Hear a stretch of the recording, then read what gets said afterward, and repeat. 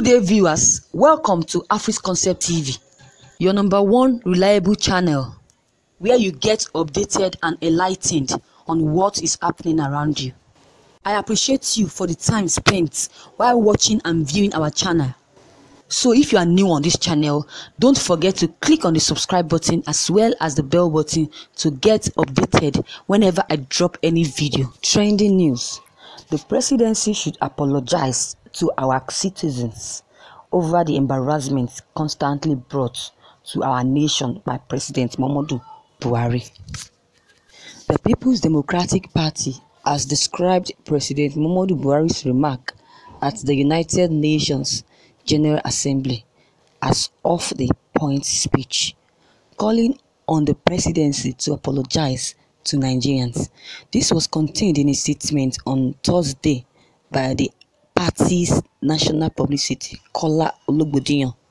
The statement said, instead of insulting Nigerians, the presidency should apologize to our citizens over the embarrassment constantly brought to our nation by President Muhammadu Buhari. Presidency explains why Buhari gave prepared remarks at United Nations Summit. The PDP notes that President Muhammadu Buhari's failure to comprehend the question put to him and respond accordingly trashes his claims of attending education to school certificate level and processing a WAEC certificate, and further brings to light the reasons for his inability to attach any educational certificate as required in INEC from CF001.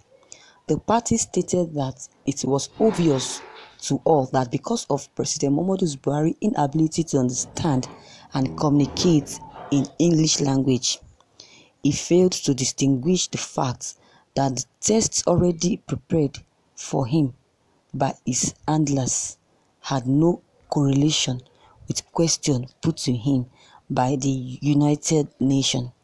Group slams Gbajabiamila over comments on service chiefs. President Muhammadu Buhari delivered prepared remarks at the event and got criticized for doing so.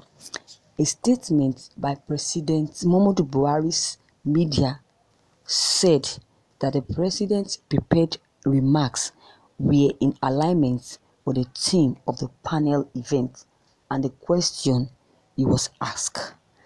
Thank you, viewers, for listening to this news. What is your take on this news I just heard? If there's any comments, don't hesitate to drop your comment below the comment box, as well as clicking on the subscription button to get more updates whenever I drop any video. Thank you and God bless you. Have a wonderful day. Bye.